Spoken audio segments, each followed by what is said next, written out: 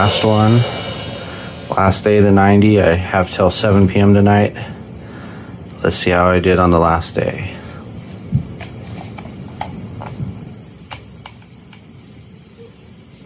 Nice. Oops. Hey, it is the final day. The final of the final. You know, it's funny, I hopped on the scale. I got down to 267.2, I think. I was in a real rush. And I still am in a real rush. I'm still on track for when the gig happens in November. I should be down to 230 or 240, hopefully, if everything keeps going, and that's a good thing. So I think this 90 days was a success. I was, or a success too.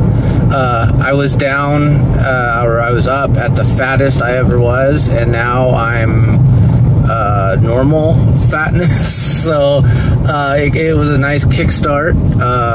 This weekend, I don't think I'm gonna cheat too bad. I was gonna have a whole cheat weekend, and the whole thing about it is like I wanted to go to like Portillo's and get like, they had this shake with a cake in it, you know, and I'm just like, oh dude, that's amazing.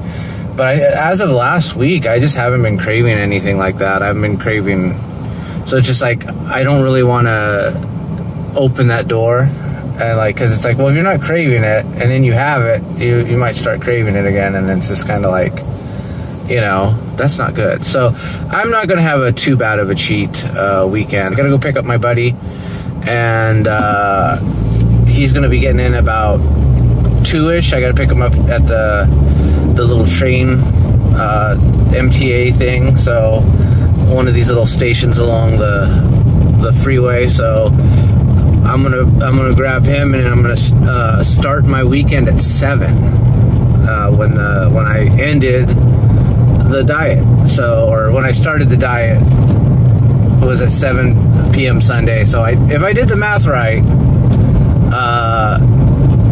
it should end 7 p.m. tonight, and then I'll have a beer.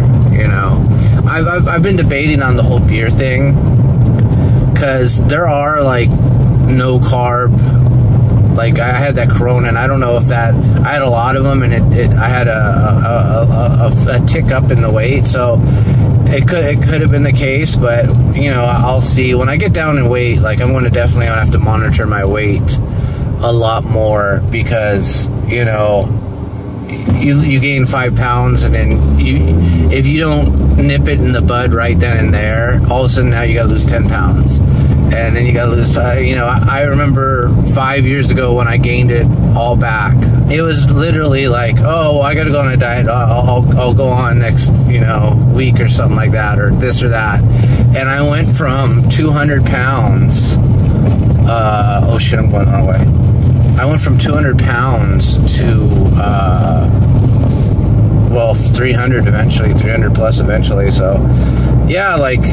So I just got to be more on the ball, and I'm gonna definitely keep away from all those foods, other than special occasions, of course, like Christmas or my birthday or something like that. You know, I don't even think I'm gonna have a cake this year. I don't really desire one. I usually have like an ice cream cake or something, but don't really want one. So, but yeah, so there you go.